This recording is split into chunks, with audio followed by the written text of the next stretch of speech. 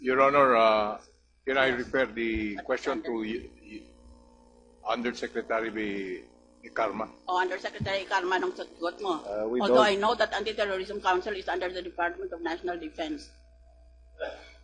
Ba't wala kayong kakibo-kibo? With all due respect to Your Honor, I was about to answer, but the Anti-Terrorism Council is in charge of formulating... I already explained why. Just answer me.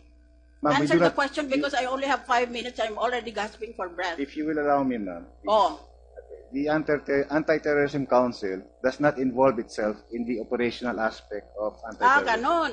Di Paupu upo lang kayo No, ma'am. salita lang kayo, di papel-papel lang kayo. No, ma'am. We give the guidelines on how our forces will counter terror, ma'am. But we do not involve ourselves in the day-to-day tactical or operational details. Well, not day-to-day, but still you must have had some participation because the law, for your information, says that the functions of the council are, and I selectively enumerate, formulate and adapt ma'am.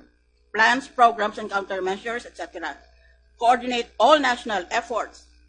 Number 4, establish and maintain comprehensive database information. Bakit walang kasupport-support sila General Napeñas? Number 6, even grant monetary rewards.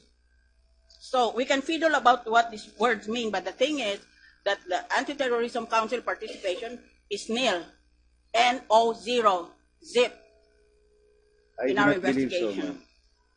I'm done with you.